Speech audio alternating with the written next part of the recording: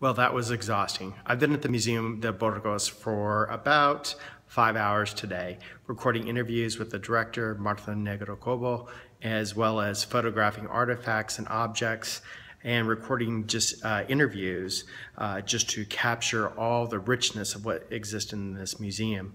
Just to kind of give you a peek of what's coming, I'm gonna go ahead and just record a couple pieces. So let me see if I can flip this around. So one thing is this lovely piece here. And it is Ordena de Santo Domingo from roughly the 12th century. It's from the monastery of Santo Domingo in Los Burgos. So very interesting.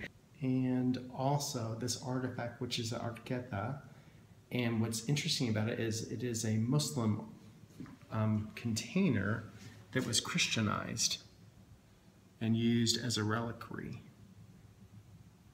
Cool.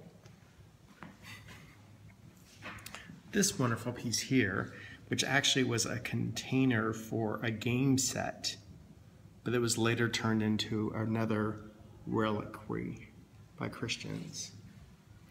And finally, this young lady here, the Virgen de las Batallas, who was carried into battles. And finally, we went upstairs and recorded some interviews regarding different Jewish artifacts that were found in close by villages. What's interesting about them is there are money hoards as well as individual objects that belong to families, everything from day-to-day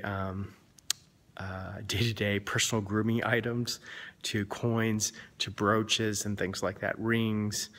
So I'm excited to show those to you as well. Anyway, fully exhausted, but a great day for the MOOC. Lots of great information coming.